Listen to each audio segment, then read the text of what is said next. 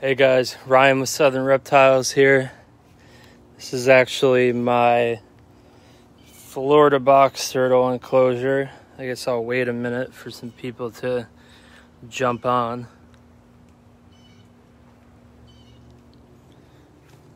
So this right here is my Florida box turtle enclosure. As you can see, it's a little overgrown.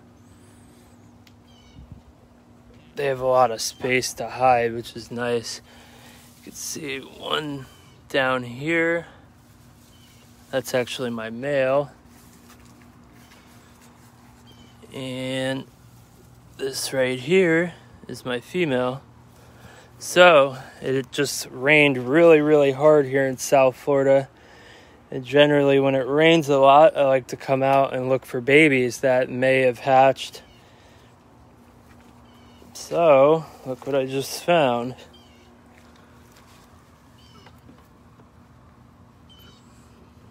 Just found these guys about 10 minutes ago, running around in this giant enclosure.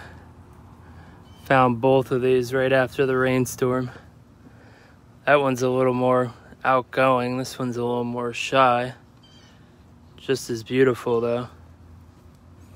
But yeah, I literally just walked right out here and you see this little spot where there's no grass. They were both just sitting right there. They must have both just came up out of the ground at the same time. You know, sometimes they'll sit in the nest after they hatch for a week or even 2 weeks sometimes, and they just came right up out of the ground. It's pretty cool. So my Florida box turtles are actually doing pretty well in Florida, go figure, and they're breeding up a storm and producing some beautiful captive born babies. Look at that shell.